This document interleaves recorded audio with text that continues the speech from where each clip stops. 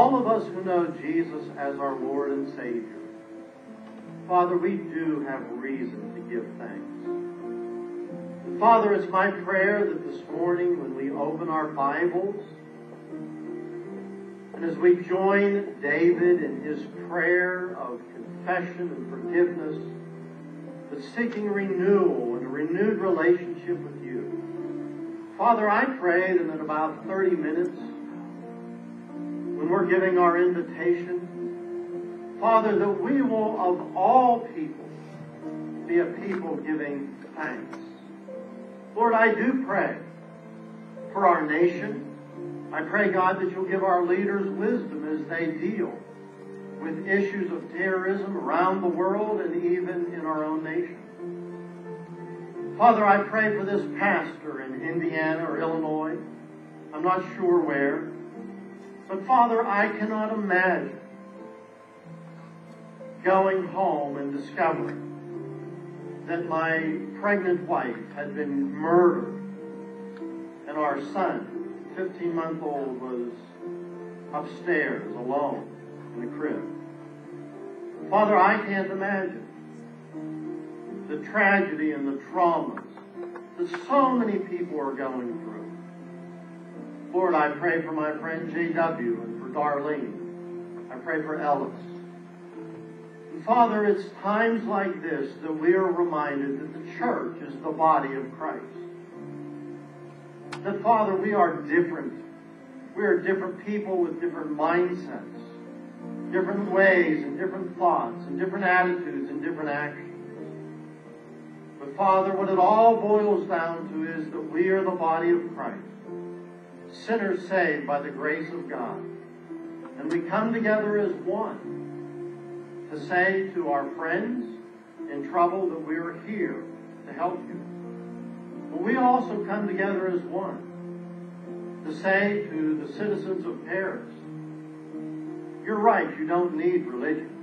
You need Jesus. They need the light of the world. And so the City of Lights definitely needs the light of the world. I would pray for my friend, Francis, who teaches in a Bible college in Paris, that you'll give him wisdom as he tries to explain to the culture of Paris what has happened and how Jesus can make a difference. Lord, I pray today for our church. I pray, God, today that as we open our Bibles, we will see that we are to be the hope and the light of the world. And Father, as the hope and the light of the world, it is my prayer, God Almighty, that today you'll encourage us to be a grateful people as we walk out of here with the hope of Jesus Christ. Now, Father, David had a need. It's a need that we all have. And as we open our Bibles, I'm going to ask you to open our hearts and open our minds. That today, we too, might walk out of here with a restored relationship with you. Thank you for Jesus. It's in his name that we pray. Amen. Well, today I do want to continue our series, Gratitude and Glory. And today we're going to be speaking specifically about thanks to God the Holy Spirit. My text this morning is Psalms 51, verses 10 to 12. And I'd like for you to join me, if you would, in saying our theme verse for November. Enter his gates with thanksgiving and his courts with praise. Give thanks to him and praise his name. Let's say it together. Enter his gates with thanksgiving and his courts with praise. Give thanks to him. All right, now that was pitiful. So we're going to do it again. We're going to do it again. Are you ready? Enter his gates with thanksgiving and his courts with praise. Give thanks to him and praise his name. Was that very good? All right. We're going to do it one more time. John, you've got that section. Gary, you've got this section. Come on. And I'll take the middle. All right. On the count of three, we're going to do it, and we're going to do it from our hearts. Are you ready? 1, 2, 3, go. Enter his gates with thanksgiving and his courts with praise. Give thanks to him and praise his name. Good. All All right, now, sometimes it's hard to give thanks, isn't it? I would imagine that it was hard for Susan Lugelli to give thanks. Susan and her husband and their daughter were on vacation. They were driving their motorhome, and they were involved in an accident. All of a sudden, in this accident, the motorhome burst into flames. Dark smoke was billowing out of the motorhome. And Susan Lugelli said, I could see and I could feel the flesh melting off of my body.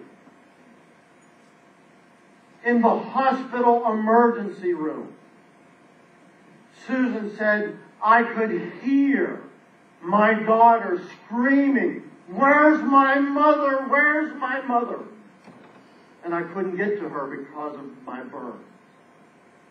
And Susan Lugelli said, all I could think of was praising God. And I thought to myself, how is that possible? I really wanted to know the rest of Susan's story. I hope you want to hear the rest of her story, because today we're going to discover the rest of her story. But before we do that, I need to remind you of the context in which we find ourselves today.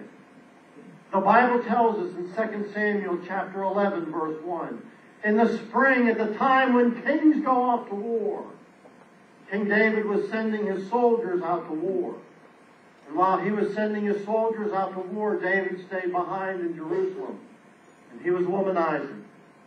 David had an affair with Bathsheba, the wife of Uriah the Hittite. And David not only had an affair with her, but David had it arranged for Uriah the Hittite to be murdered. And God sent the prophet Nathan to David. And here's what we find. But the thing David had done displeased the Lord. It broke God's heart. God was grieved. The Bible says in 2 Samuel chapter 12, verse 9, why did you despise the word of the Lord, doing what is evil in his eyes? The Bible says in 2 Samuel chapter 12, verse 10, now therefore the sword will never depart from your house, because you despised me and took the wife of Uriah the Hittite to be your own. God says, you despised my word, and you despised me. If we despise God's word, we are despising God. So always remember, for those people who say to you, I love God, but those people do not obey God's word, it doesn't connect. Because God says, if you despise me, you're despising my word. And then the Bible says, in 2 Samuel chapter 12, verse 14, but because by doing this you have made the enemies of the Lord show utter contempt.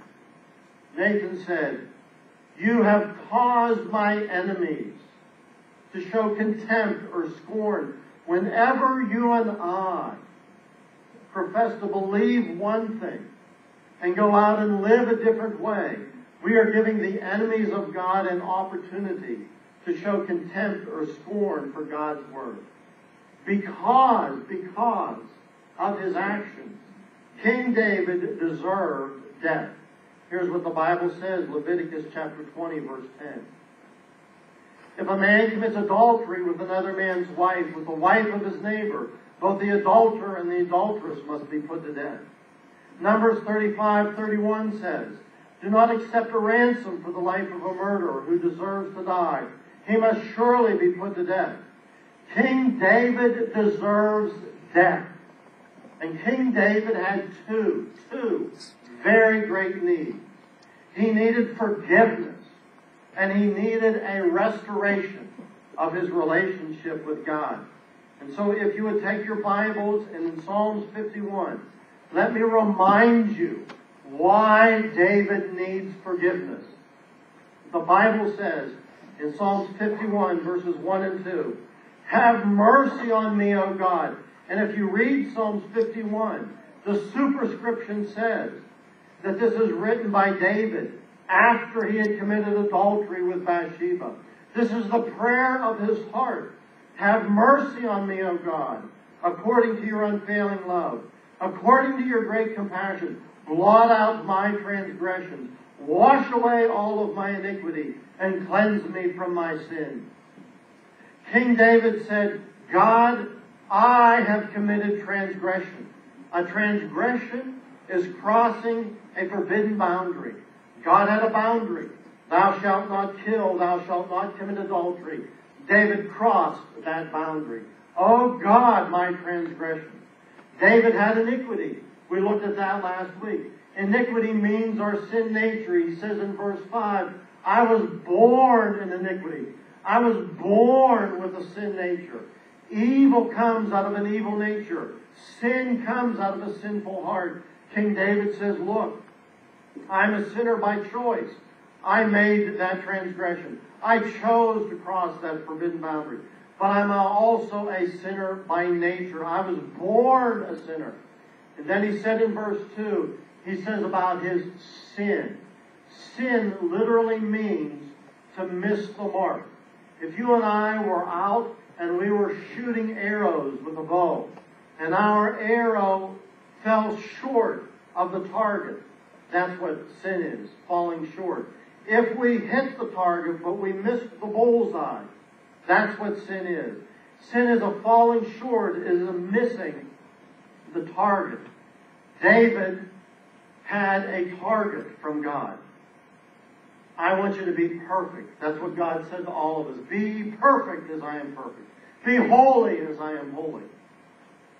God said, don't commit adultery. Don't commit murder.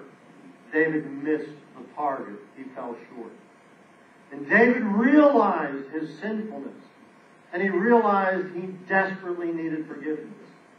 So he cries out, oh God, I need your mercy. Mercy is a supernatural love. It is the love of a superior reaching down to an inferior.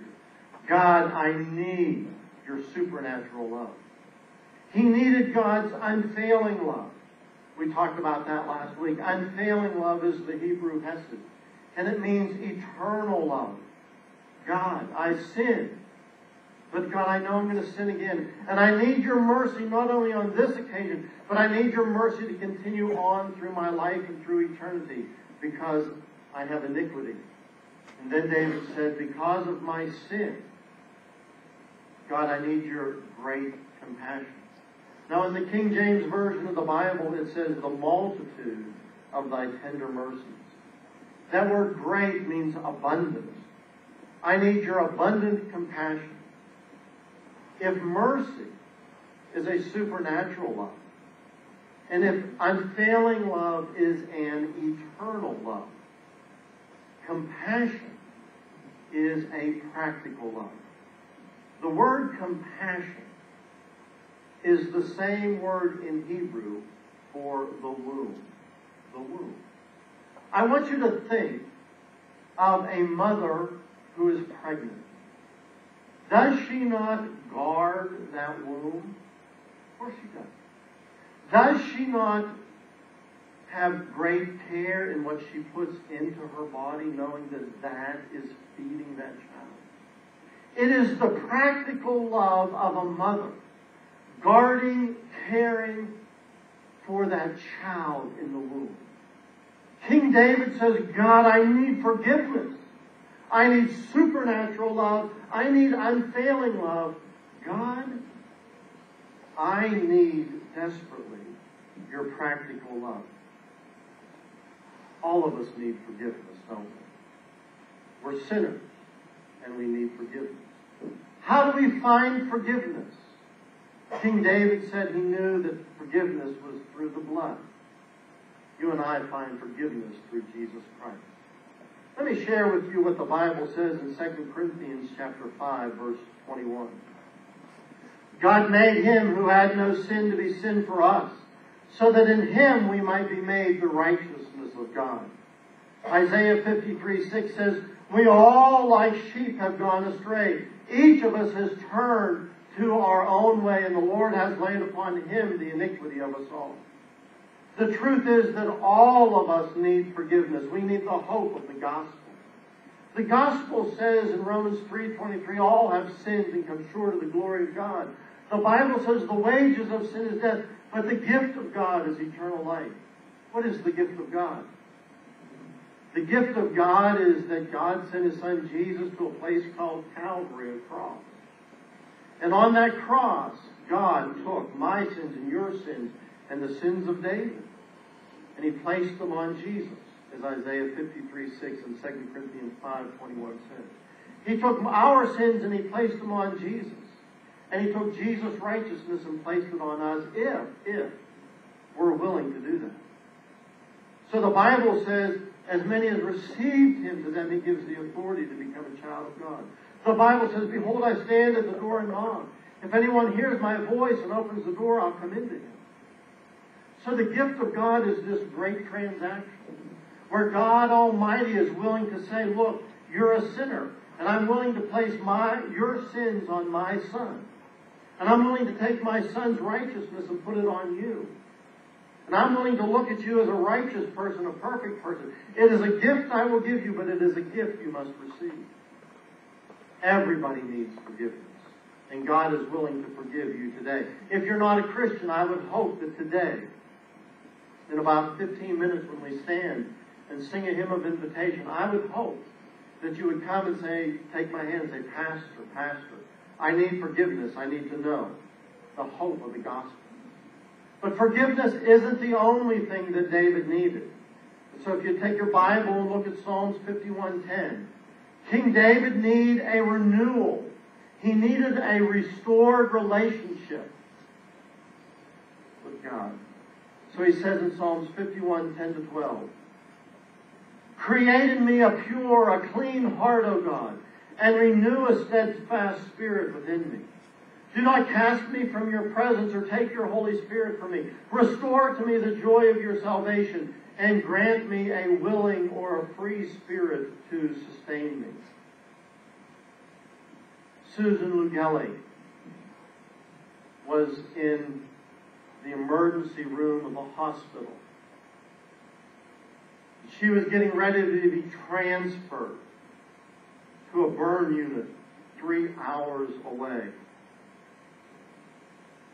And she said, as she sat there getting ready to be placed in that helicopter with the whirl of the noise of those helicopter blades, there is one thing and only one thing she could think of.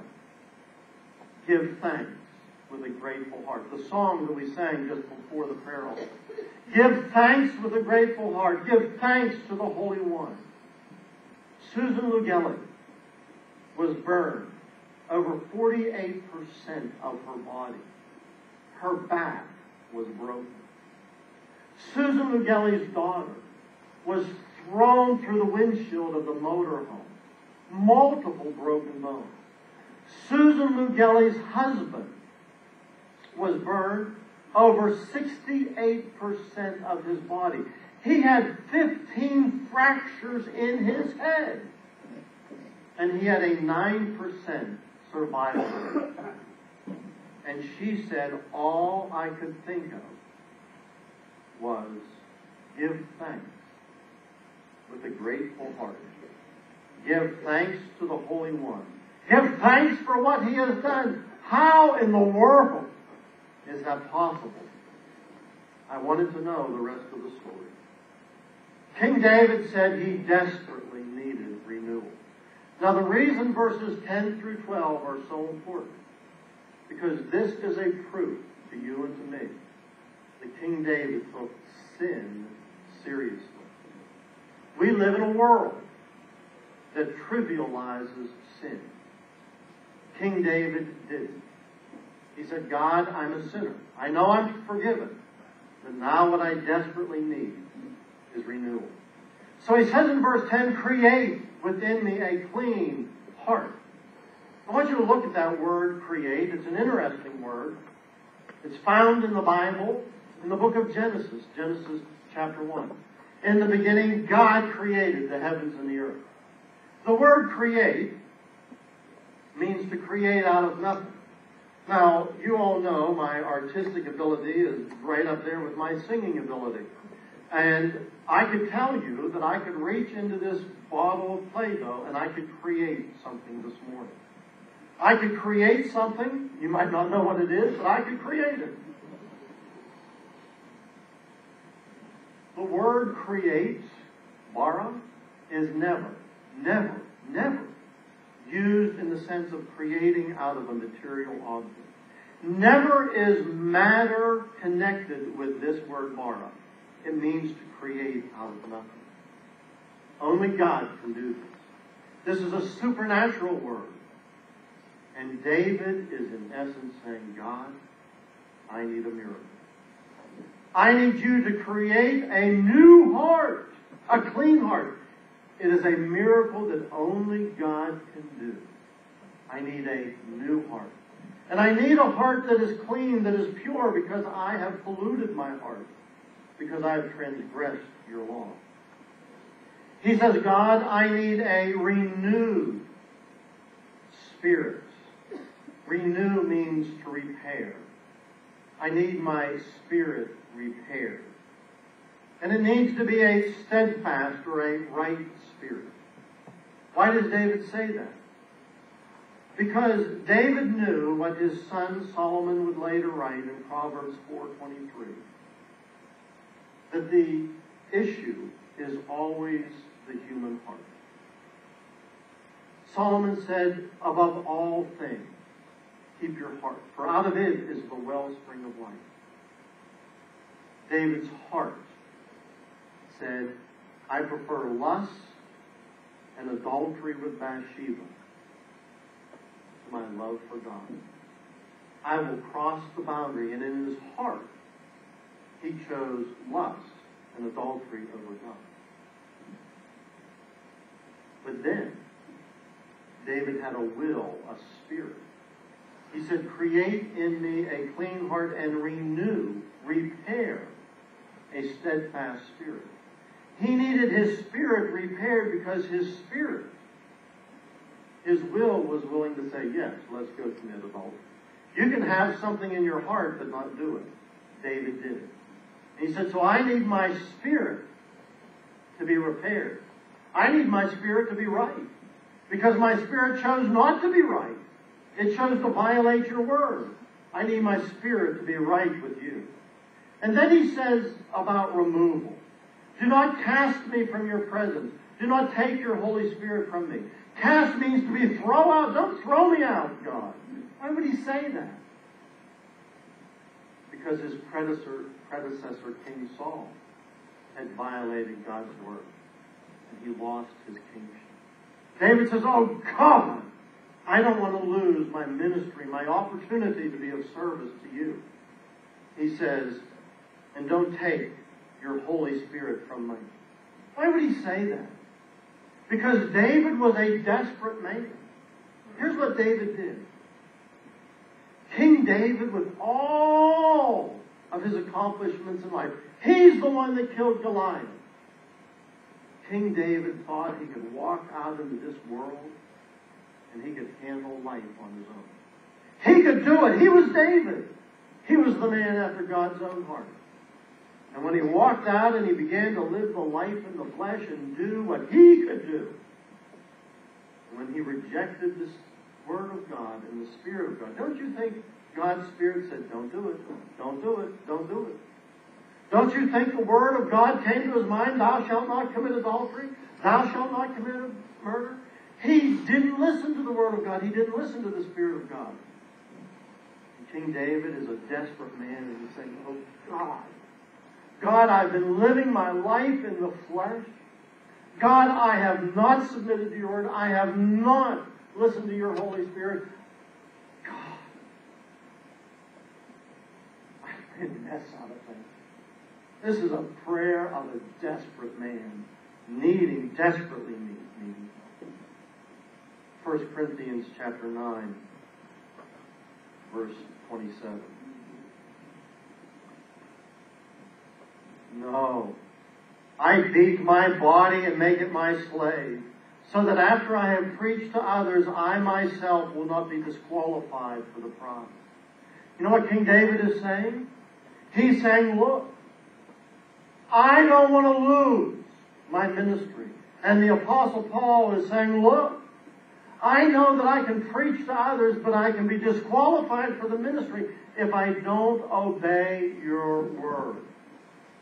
He says, please God, don't remove your presence from me. Don't remove me from ministry. Did you know that every morning and every evening, for 2 hours, they removed the bandages from Susan McGillin? She said it was such intense pain every morning, every evening for 2 hours. Do you know what they played in that hospital room when those bandages were being removed? Give thanks with a grateful heart. Did you know that she sang with tears coming down her eyes because of the pain? Did you know that the nurses joined in and they sang? How in the world can you do that? Give thanks in such a situation. King David said, look, God, restore to me the joy of your salvation. God, restore to me. I need the joy back. See, this is what sin had cost King David. Sin costs a lot. And one of the things it cost him was his relationship with God. All the joy was gone. He says, restore to me the joy of your salvation and grant, uphold, says the King James Version, me a willing spirit to sustain me. Grant me, uphold me, prop me up, he's saying, with a willing or a free spirit. What does that mean? The Apostle Paul tells us in Romans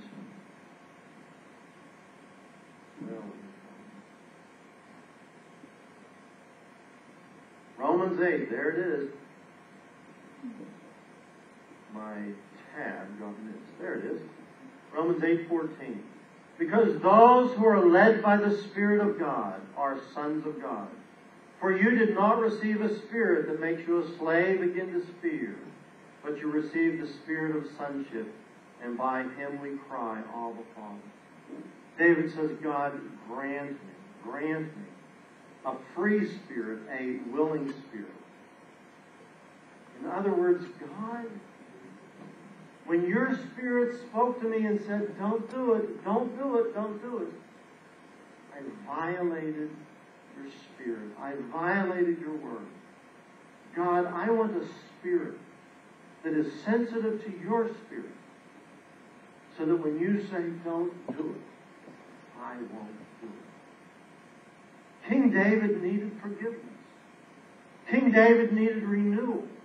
And every single one of us who take sin seriously did exactly the same thing. And that is why the words of the Apostle John in 1 John 1:9 are so important. Let's say it together. If we confess our sins, he's faithful and just and will forgive us our sins and purify us from all unrighteousness. David needed forgiveness. David needed a restoration of his relationship with God. He took his sin seriously. And after all of that, the result was that David said, God, I need you to please use me. And so he starts in verse 13. Then I will teach transgressors your way, and sinners will turn back to you. God, here's what I would like to do. I'd like to teach sinners. I'd like to teach them that when you violate God's word and you don't listen to God's Spirit, there are consequences to your sin. God, I want to teach them. But God, I also want to teach them that they can turn back to you. You've allowed me to come back. You've restored me. God, I want to be used of you to restore others. He said in verse 14, God, here's what I'm going to do. Save me from blood guilt, O God, the God who saves me. Oh, my tongue will sing of your righteousness. You see that word sing? It's a verb. You know what it means? It means to creak. Creak.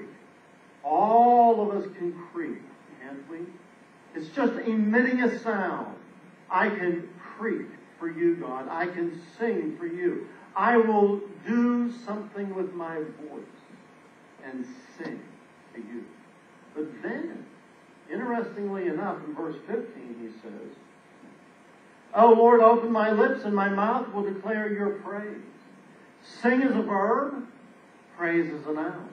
How fascinating is that? He says, I can creep, but then he says, I want to be a praise. I want to walk out of this building a hallelujah, because the word praise comes from hallelujah. That's what I want to be. Isn't that what we want to be?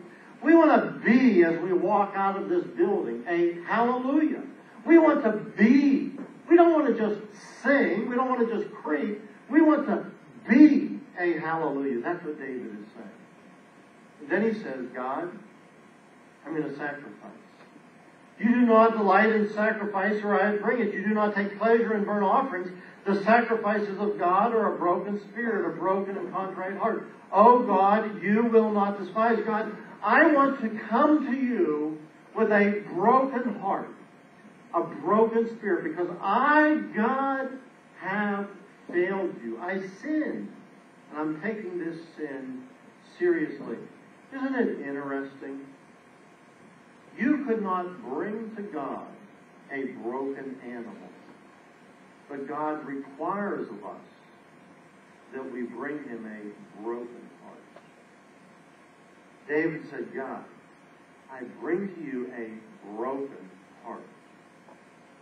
Isn't it interesting that the Bible says, oh God, you will not despise.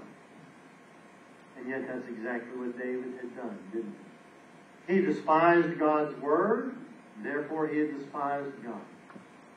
He says, you know, God, I treated you with disdain, but I know if I come to you with a broken heart, a broken spirit, God, I know that you won't despise me. So what are the connector points for you and for me? How do we walk out of here and this message is actually applied to our lives? Well, let me ask you, are you really grateful for God's mercy, for God's unfailing love, and his great compassion? Are we really grateful? If we are grateful, how do we prove or show our gratitude? One of the ways we would show our gratitude is by not trivializing sin. Romans 6:1-2 says, what shall we say then? Shall we go on sinning so that grace may increase? By no means. We died to sin. How can we live in it any longer? If you and I looked at sin and saw sin as that which nailed Jesus Christ to the cross, wouldn't gratitude be, I'm going to stop sinning, and not be, well, let's go ahead and sin, and then ask God for forgiveness?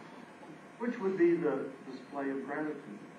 King David showed great humility in verses 10-12.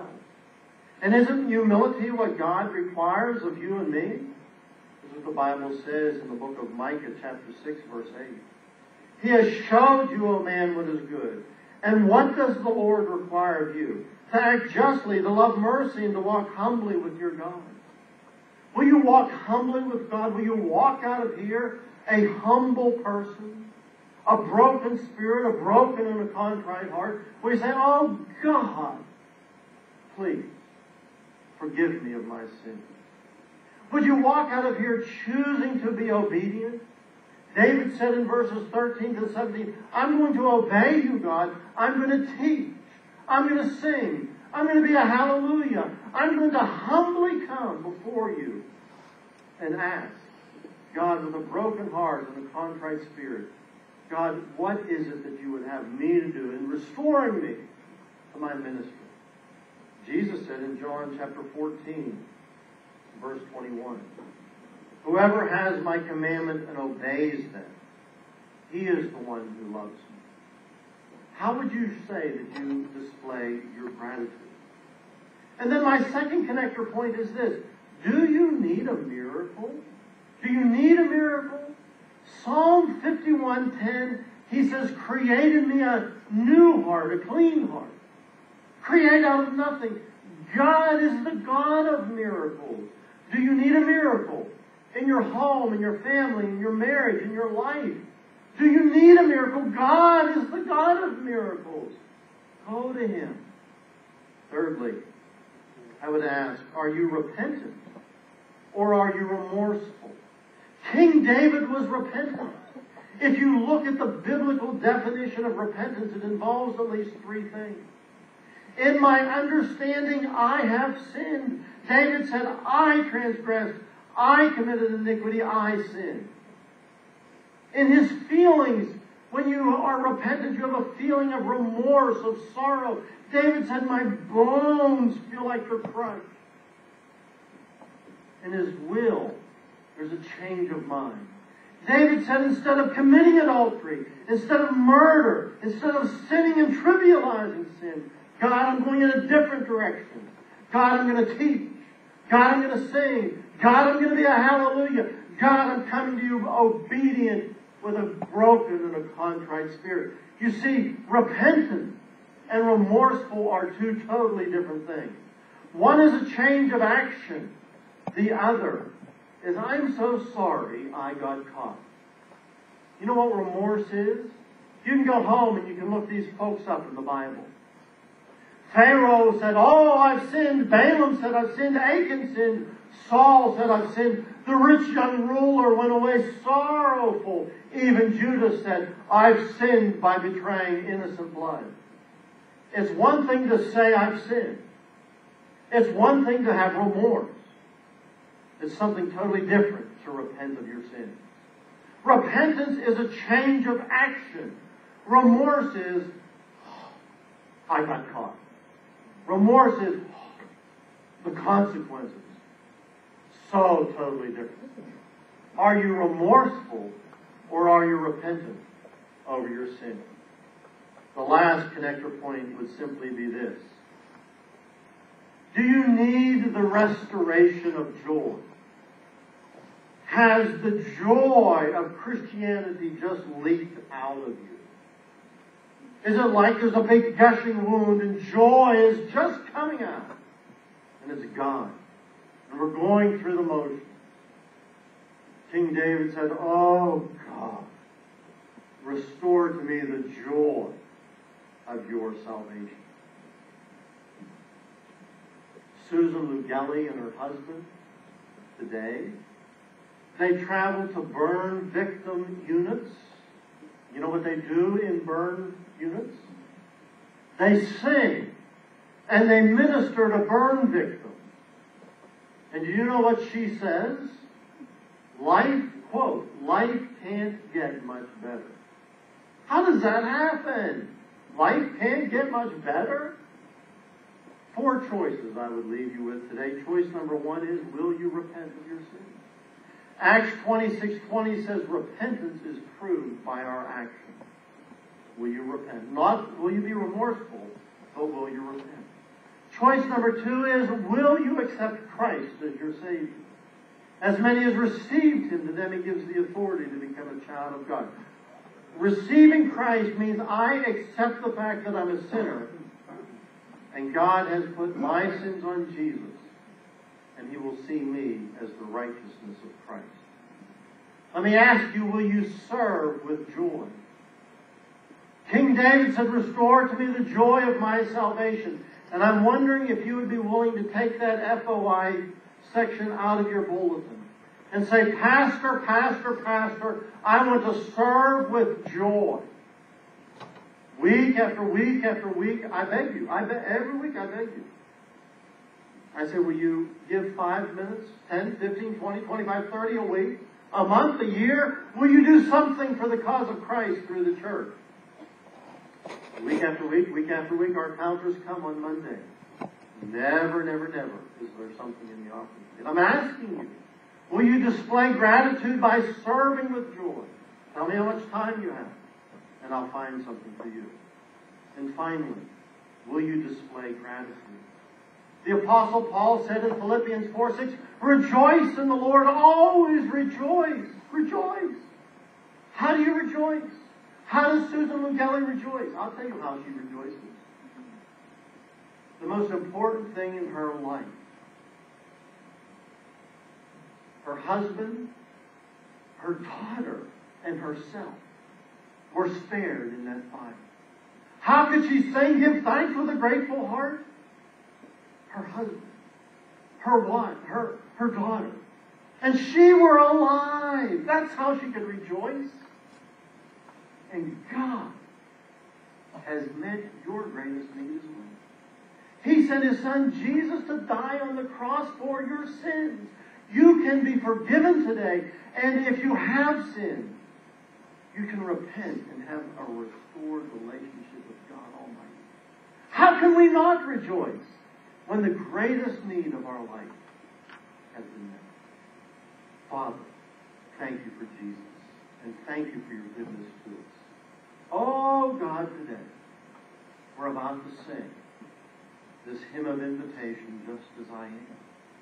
And Father, as we stand and as we sing, it might just be that just as we are, we need to come to this altar and say, God, restore to me the joy of my salvation. We might need to repent of our sins before you. God, we might need to come and accept Jesus as our Savior. God, we might need to pray and say, oh God, how would you have me serve you to display my gratitude? Lord, thank you for King David. And thank you, Father, for your Spirit that shows us that we can go from our bleakest moments, crossing that forbidden boundary, even to the point of murder, and we can come back and be restored and forgiven. God, this is the message the world needs to hear. It's the message of hope. I pray, God, that you'll draw us to yourself now in Jesus' name. Amen. Let's stand. Let's come just as I am without one plea. You come.